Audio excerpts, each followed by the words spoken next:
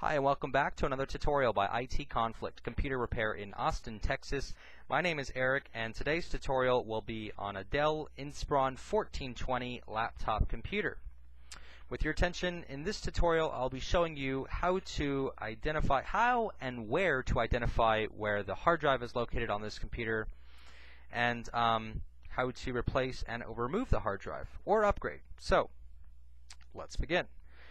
Again, this is a Dell Inspiron 1420 laptop computer. The first thing you do before working on any laptop computer is you want to make sure that there's no power going to the system.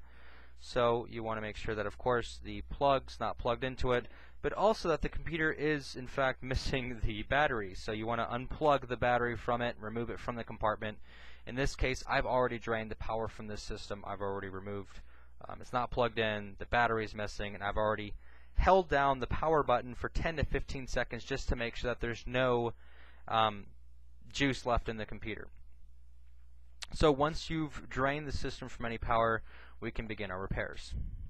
Now, in this computer, we need to find out where the hard drive is located. Now, on the bottom of every laptop, on most of them, it'll actually show you where the drive's located. It'll show you where most important components are located in the system.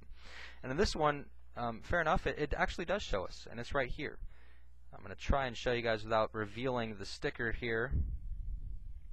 But on the drive, you will actually see that there's two little symbols here, and those symbols are, in this case, to show you that there's a hard drive underneath this plate.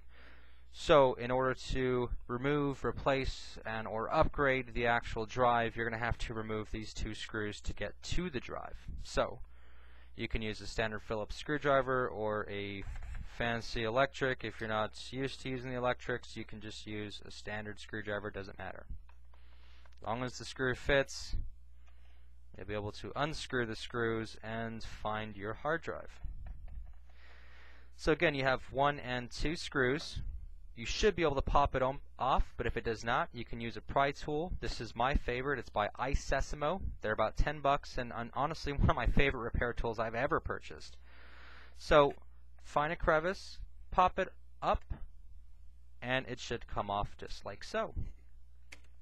So here is our hard drive. Here's where it's located. You can see that it's in an enclosure, and we want to remove the drive from the system. So there's a little tab right here on the hard drive.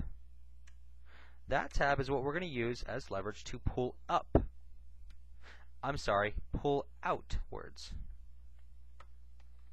So this one is actually using a little adapter here. So it sits kind of on one of these adapters for the hard drive, but it's a SATA drive.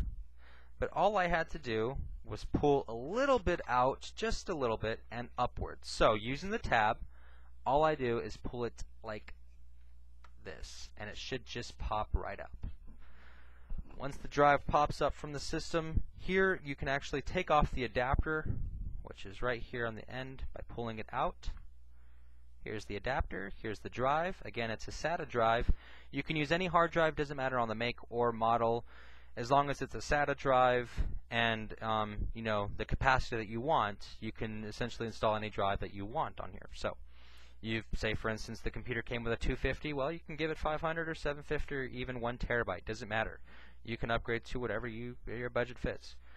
So order your new drive. You're going to take the drive out of this enclosure, and the way you're going to do that is with these couple screws here. You have one screw there and one screw there. So you're going to unscrew. Oh, sorry to take it off camera there, but I had to get put some strength into removing the actual screw. It was kind of stuck in there. Coming from the factory, these things are just closed shut. So you want to unscrew the screw. There you have it. The drive should just come right out of the enclosure. If it does not, it's being stubborn. You might have to give it a little nudge, but once it does, I'm just peeling it out basically of the enclosure. So here's the drive, here's the enclosure, pops right out. This is what you're actually replacing right here.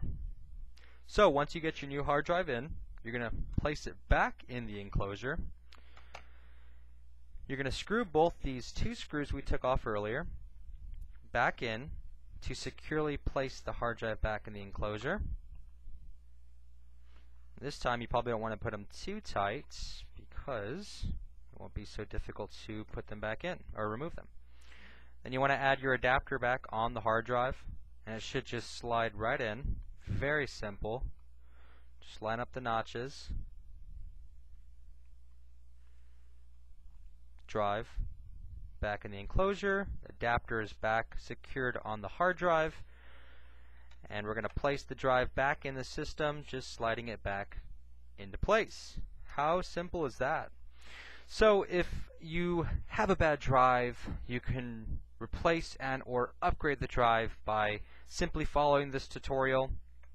Remember, your data is all stored on the hard drive, so if you're replacing it and or upgrading the drive, you want to make sure that you're going to have to reinstall the operating system. So if you have a reload disk that came with the computer, you can simply pop that in the optical drive and begin the installation of the drive.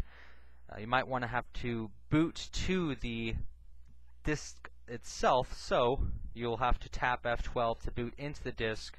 It'll show you a list of boot options, select the optical drive, then boot to whatever operating system you're going to install in the system. Remember, from that point, you're still going to have to install drivers if they don't automatically load, depending on the operating system you install. And if you have any questions, just ask us. We'll be more than happy to help you out. So in this tutorial, we've successfully identified where the hard drive is located on this computer. It's a Dell Inspiron 1420 laptop computer. I've shown you guys where the hard drive is located, and in fact, it's right here underneath this bottom plate, just 2 screws away, and a very easy upgrade for anybody that wants to enhance the drive capacity of the system or get just more storage space out of the computer. If you have any questions or concerns, please leave them in the comments section of youtube.com/ITconflict. Come say hi to us on Facebook. That's facebook.com/ITconflict. And follow us on Twitter. It's twitter.com/ITconflict. We also have a blog. We want to get some attention on there. If you guys have any questions, you can always check out our blog first. We have a some tutorials, tips, tricks that we post online every so often. That URL is www.itconflict.com/blog. We sincerely appreciate your guys' support. Please like our page, subscribe to our channel. Again, we really appreciate it. We enjoy making these videos for y'all, and we're going to keep on bringing them as much as we can. My name is Eric with IT Conflict Computer Repair in Austin, Texas. Thanks again for watching.